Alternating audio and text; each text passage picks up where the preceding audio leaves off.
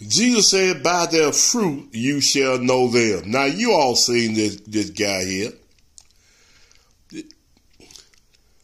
He show a bunch of things on Facebook, some crazy things, not sound doctrine. And he be correct on some things. But on this, he's gonna make a statement. Pastor Jamal Bryant wants to grow weed at his church. Cannabis. Okay?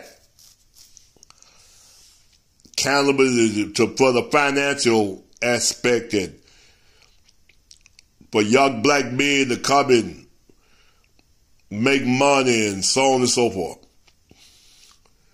And cannabis good for high blood pressure and seizures and many ailments, certain sickness. All right? But you're getting high. The young men ain't smoking no, and women ain't coming for no cannabis, for no ailment, for no sickness. You're smoking it to get high. And the Bible say, be not drunk with wine. Say, well, it's not illegal. Wine is not illegal either. Whiskey ain't illegal either. But Jesus said, drunkards. The Bible say, be not drunk with wine. What's the difference in high and drunk? You ain't gonna tell me you in your right mind when you high. You ain't gonna tell you you have the same motor skills when you're high. I saw too many people high. You ain't telling me that. But this guy here, that reason I said, they may talk good for a long time on many subjects, but keep watching.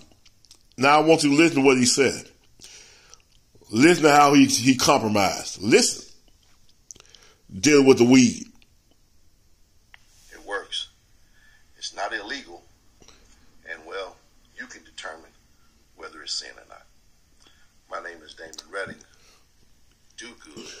No, you don't determine what is sin. The Bible determines what is sin or not.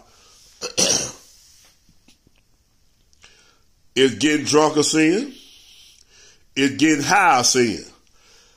What's the difference in high and drunk? I've seen people high. They not themselves.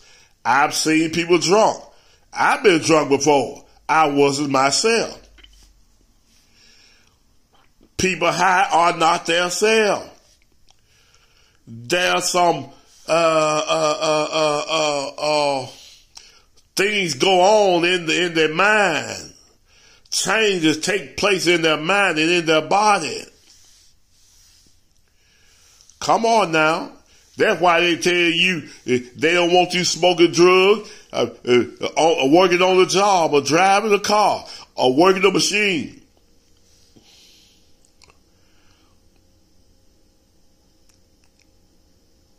That's enough. Yeah, you may talk good for a long, but you got to preach the whole counsel on everything. All right, that's enough.